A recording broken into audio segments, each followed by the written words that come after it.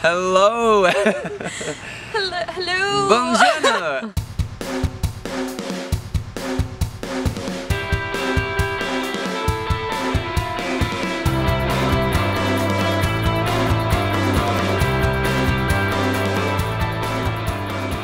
Hi everyone, welcome back to the vlog. I'm Maya. And I'm Andrew. And we're here to share some of our favorite fall festivities that happened on and off Whitman's campus.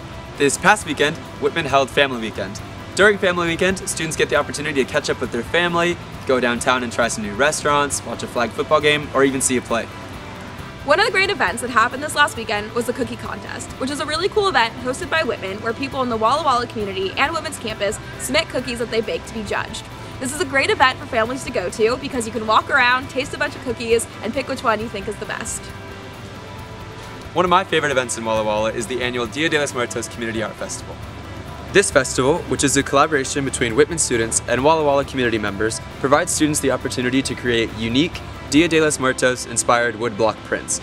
These woodblock prints are then put on display downtown during a big parade where families come together and celebrate the lives of their departed loved ones. Another great Whitman fall tradition is heading to Clickers. Clickers is a farm that's located just outside of campus. It's an awesome place to head during the fall to grab a pumpkin, find the perfect one, and then head back to your residence hall or your home and carve it up. One of my favorite memories of my sophomore year was when my entire house went to Clickers and we spent hours trying to find the best pumpkin. We climbed the great haystack that's outside, took some great cozy photos, and then competed for who could carve the best pumpkin when we got back home, and it was really, really great. Well folks, that does it for this week's vlog. Stay tuned and we'll see you in the next one. Happy fall!